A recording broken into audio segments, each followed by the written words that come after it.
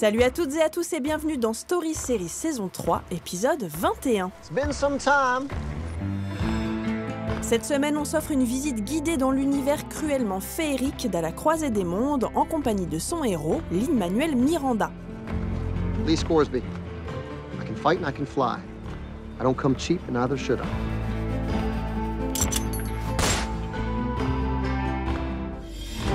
Derrière ses faux airs d'acteur dilettante tout en simplicité, Lin-Manuel Miranda cache un bourreau de travail qui collectionne les récompenses.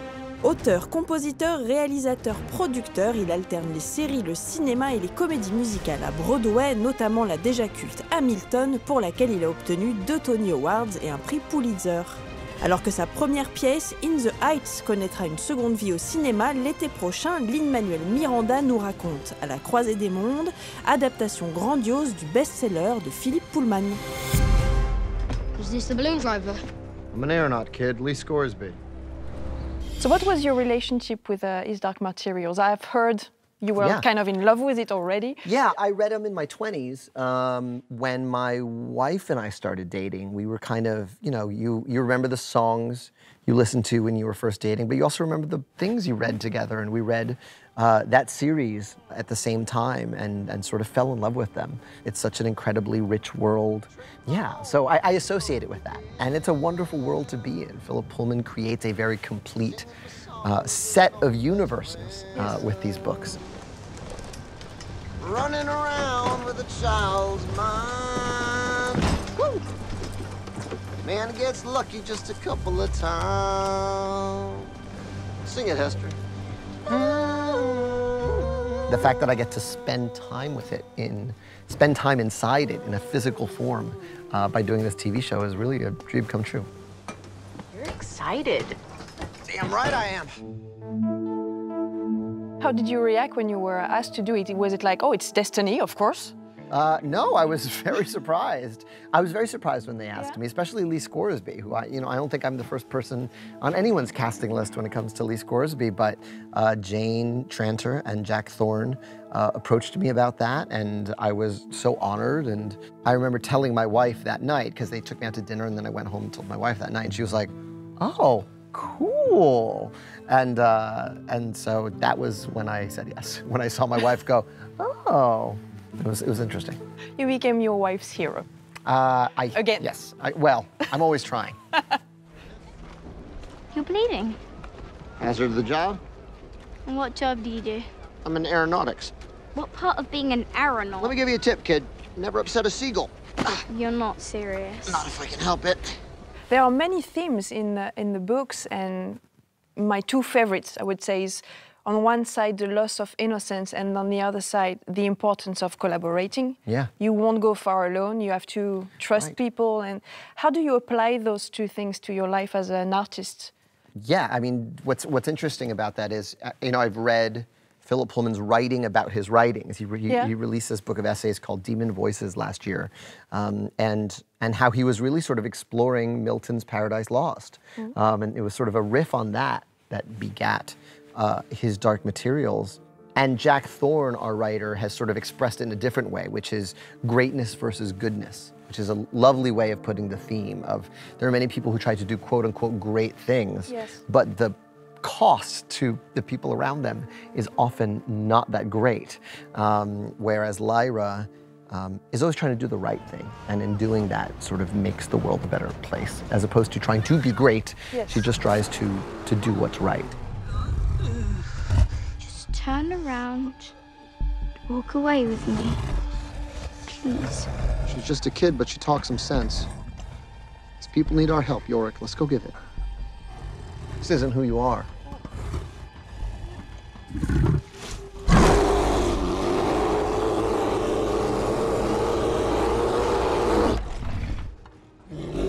And then collaboration is the reason I get to talk to you. I mean, I work in theater for the most part, and you cannot create a great musical by yourself. You are dependent on your actors and your director and your choreographer and your music director and your designers. My favorite part of that process when I'm working on a musical is the moment I get to bring in a new song I've written to my collaborators and hear their ideas, and they make my work better and I make their work better. That's the only kind of art I'm interested in. I could never write a novel. Yeah. It would be too lonely. I like making things with other people, which is why I like being on film sets and why I love making musicals. I guess if you had a special relationship with this book, how did you get into the skin of Lee Scoresby? Did you have your own idea of this is how I want him to be, and did they allow you to be this version? Well, again, it comes back to collaboration. Yeah. When I saw Caroline's design for the outfit, I was 80% of the way there.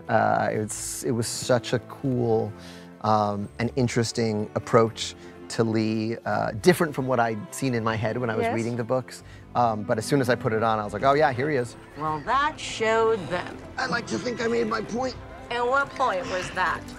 3 watches and a wallet. I thought a lot about my late grandfather, my dad's dad, Miranda, who was obsessed with Westerns, who loved, memorized every episode of Gunsmoke, every Clint Eastwood movie, every Lee Remick movie. He would always have like a dime store novel in his pocket. He had hundreds of them. And if he ever stopped for the day, he would sit. I remember going to Disney World with him, and I would go do the rides, and he would sit reading his Western novels. That's and very classy. And so I think about that, and I think about, all right, am I playing Gary Cooper in High Noon? I think about his heroes in that genre and trying to embody sort of the best of them. What do you like about this fantasy world? Is it about escapism, or is it about what we learn from it through metaphors, or?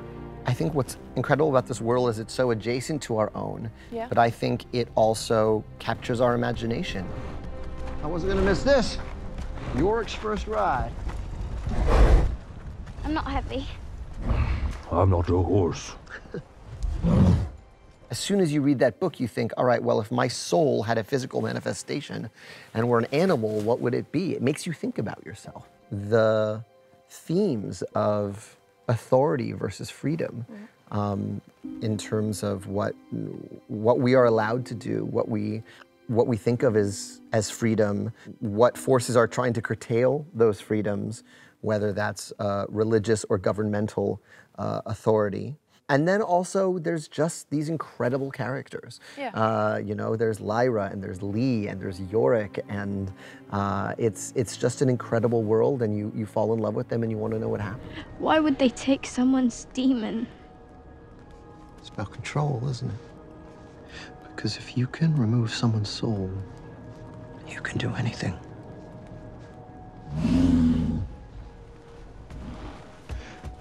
Yeah, our furry friend here doesn't deal too well with emotion.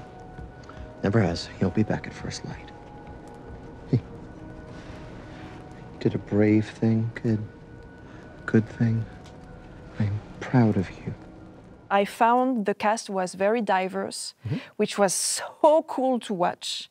And do you think this is one of the evolutions we have to be careful about when we do television nowadays, or any type of fiction? The challenge with adapting any book is that you are taking these characters that people had in their minds and you are putting them on screen. The Hermione in my mind, may be very different from the Hermione on stage or the Hermione on screen. And so that's always just interesting. What I love about what Jane and Jack have done with the cast of His Dark Materials is it's an incredibly diverse world. They've actually done the thing that so few fantasy series do. More and more are doing it, which is that it is fantasy. We are in another plane of existence. You can populate it however you like, which means you have the license to populate it as diversely as you like. And so the fact that they've done that is very exciting and cool. Because if we can't even be diverse in our fantasy, like what a failure of imagination that is. I'm very proud to be a part of it. Something that sticks with you is how much of a hard worker you are, and how aware you are that you can't get anything without working the hardest you can. I have incredibly hardworking parents. I've never lived in a time when my parents only had one job each. They both worked a lot. I often tell people I am the laziest member of my family. Oh, you are? By a lot. Okay. And yet I still get a lot done because that's just, the bar was so high in my house growing up. The Great War is coming soon. No more fancy talk. I'm just a hustler. I played my part. I was useful for a piece, but I'm no use to you now. You're wrong. And it's Lyra who will need you. So this is still about fate. Of course it is. She needs me. She needs all of us. Then I hope I'm strong enough. But what is it that drives your choices then? My own gut, making my wife laugh, making my kids laugh. Really? The stuff that I thought was missing or I would have loved to see when I was a kid. Yeah. I think a big part of being an artist is being in touch with your inner child, or at least being able to check in with your inner child. You know, I'm a grown-up, but I also sometimes I'm on set on this show and think about me at age 10 trying to do the stunts I'd seen in the movies while watching TV and thinking, oh, I get to do that today. So it's about checking in with that person and making sure that you're doing stuff that every version of you could be proud of.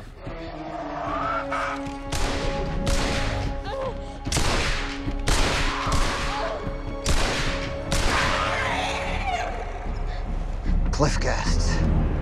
I hate cliff guests. How important was television for you growing up? Because TV series Well, it was a today are co-parent. best friends. A co-parent, yes? It was a co-parent. Like I said, my parents had a lot of jobs. Yes. So I had a lot of time with television. And so, yeah, I read those studies that say too much television like rots your kids' brains. I was like, that's very well could be true, but my brain is rotten in all the best ways. You seem okay. And yeah, I spent a ton of time watching television, and it was whatever was on. This was pre-streaming, this was pre-cable for the most part. So it was whatever was on, I was watching it. You know, yeah, that was my relationship to it. It was just on. I would put it on to go to sleep. I would put it on first thing in the morning. That's not the healthiest thing, but it's an honest answer. Thank you so much. Thanks. I adore you. We're going to win this one, aren't we? We're going to get those children back. Well, if I was a betting man, I'd say no. And I am a betting man. But I can tell from your face you want me to say yes, so yes. You're not an easy man to like, you know that, Lee? So people tell me.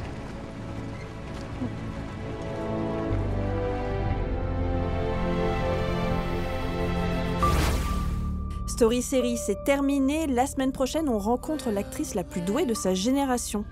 Hello? La brillante servante écarlate, Elisabeth Moss. There you are. Allez, à la semaine prochaine.